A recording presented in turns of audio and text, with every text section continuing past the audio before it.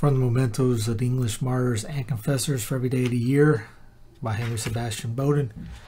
June 22nd, Ascending the Steps. St. John Fisher, Cardinal, Bishop, 1535.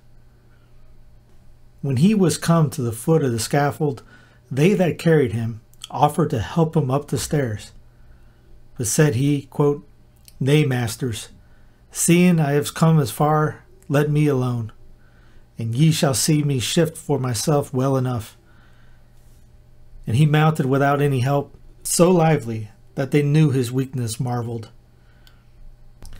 As he was ascending, the southeast sun shined very bright in his face, whereupon he said to himself these words, lifting up his hands, "Come ye to him, and be enlightened, and your faces shall not be confounded." On the executioner kneeling for his forgiveness, as the custom was, he replied, quote, "With all my heart, and I trust thou shalt see me overcome this storm lustily."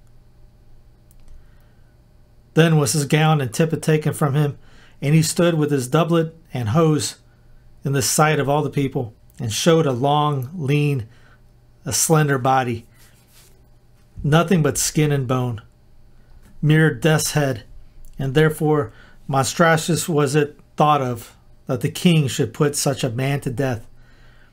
Though so weak, in a loud, clear voice, he asked prayers of Christian people that he might die steadfast in the Catholic faith, and himself prayed for the king. Then after some secret prayers, his head was severed, June 22nd.